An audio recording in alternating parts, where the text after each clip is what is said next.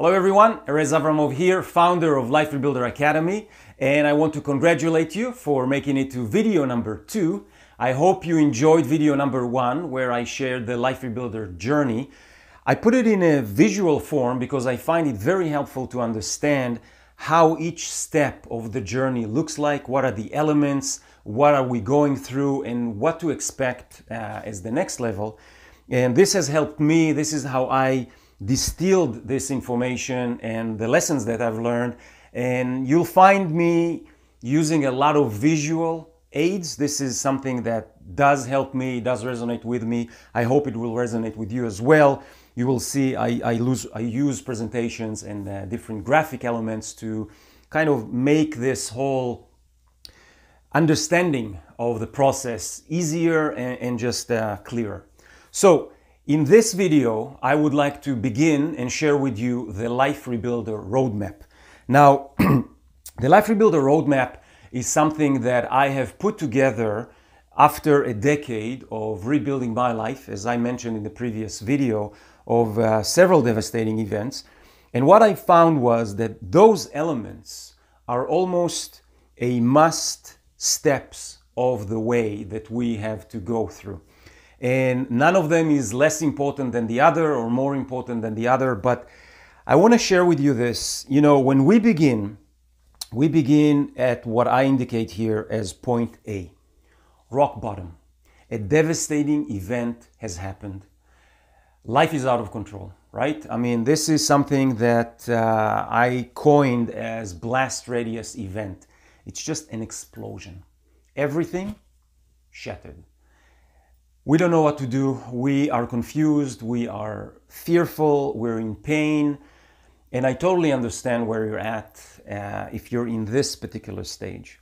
But what I want to share with you here is a process that will allow you to go through this journey with more awareness, with more clarity.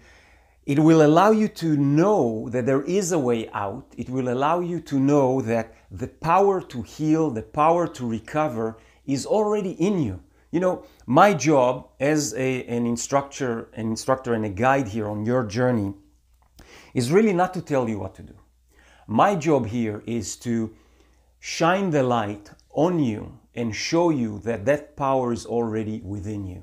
Now, you may be confused, you may be in a dark place, so the ability to see the bigger picture is difficult.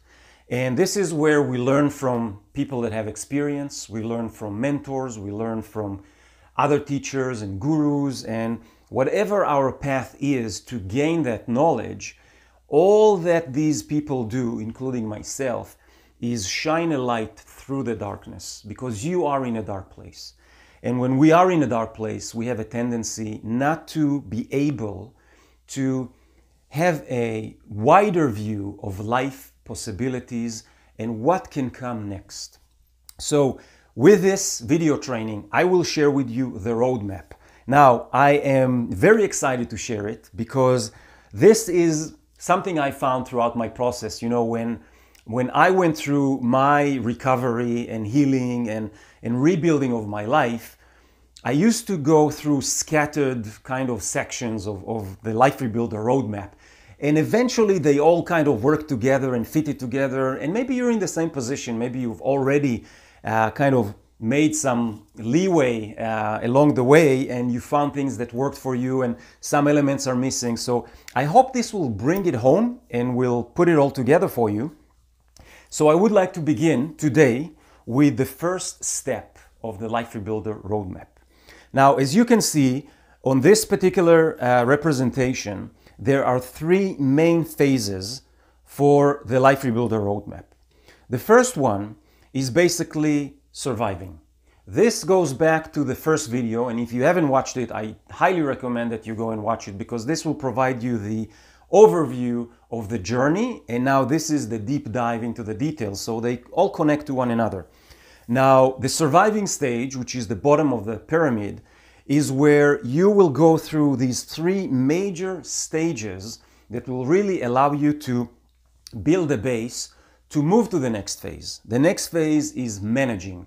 In a managing phase is where, as I described before, is where you start to acquire knowledge, you expand your toolbox, you experiment with different things, you find what it is that works for you particularly, and then there's a process I will take you through how to build a routine around it, how to implement it in our lives, because the most difficult thing, and I know this from personal experience, and I know that you know this as well, introducing new habits or changing old habits is a very difficult thing to do.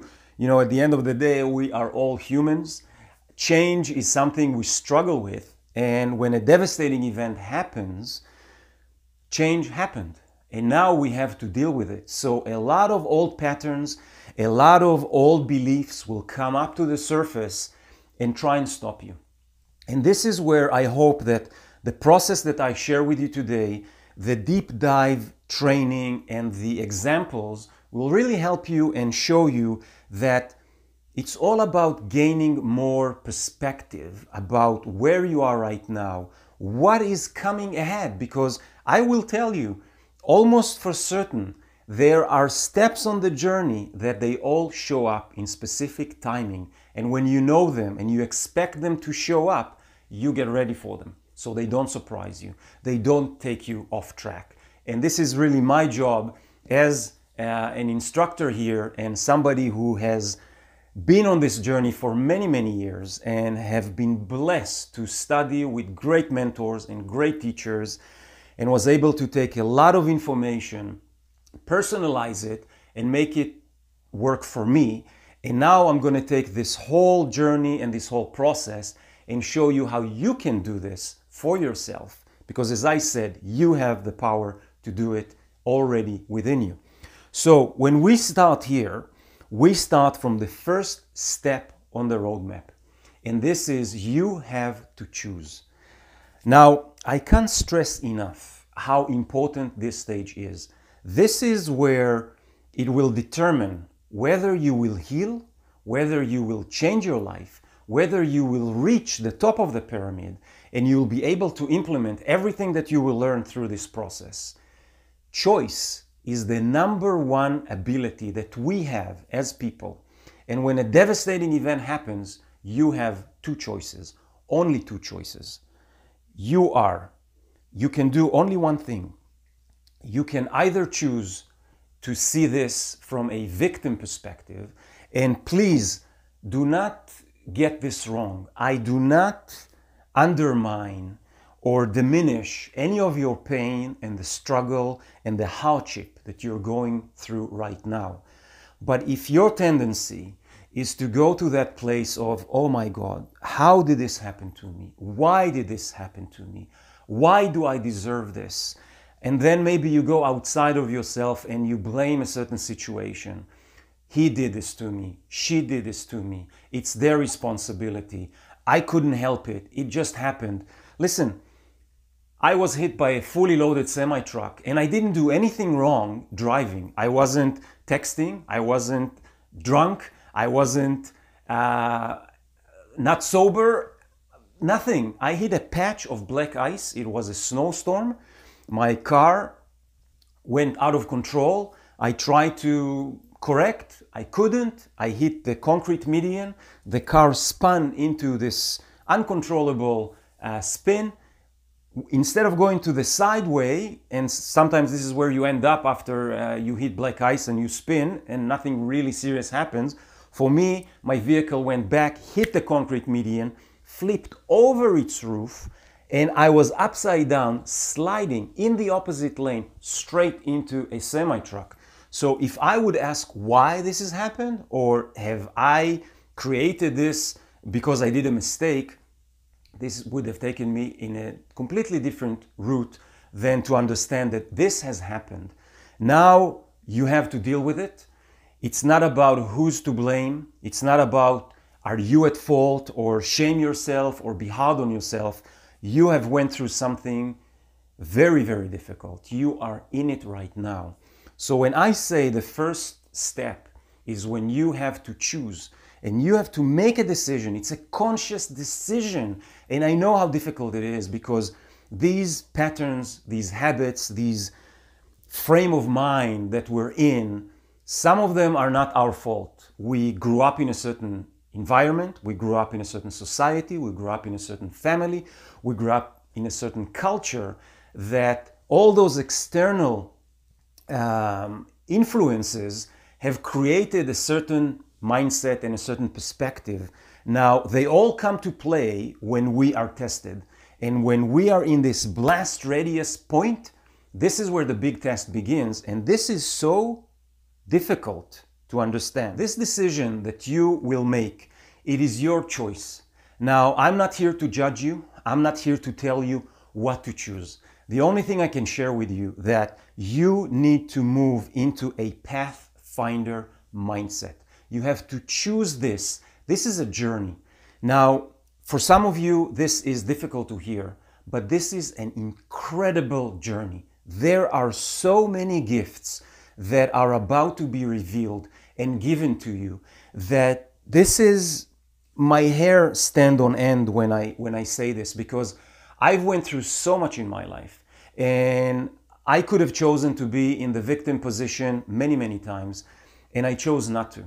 And by not choosing that, and by choosing to become a pathfinder, by choosing to become curious, by choosing to become someone who can tell themselves, I can handle this, there is something more in it, and I can find out what it is. This is your journey. This was given to you for a reason. You know, my personal belief is that these devastating events are given only to people who can handle that. So if you are on the other end and you are on the receiving end of a devastating event, you have been chosen for whatever reason. I'm not here to judge what it is, but you have been chosen because you're able to deal with it. So your choice, that particular decision you will make first time, will dictate how well you will heal and how you will progress on this journey. And I have to tell you this. I've been on this journey for a decade now. And I've seen this 1,000 times. And I've interviewed people and I've studied with people, and many, many people have approached me. And I have seen the difference between choosing the right mindset and the right approach, and how detrimental it is to your healing and the next steps on the journey. So my recommendation, if you were to take my guidance and experience, would be to be aware of where you are right now with this particular devastating event that just happened to you. Are you diving deep into the victimhood position where you blame others, maybe you even blame yourself? Whatever the case may be, it doesn't really matter. You just need to be aware that that process has taken root and you are drawn into this rabbit hole, which is horrible. I've been there myself. There is not a real clear way out of it. This is where we can decide to, abuse ourselves, and we start to consume drugs or alcohol or any other type of destructive behavior in order to get us away from the pain and the suffering.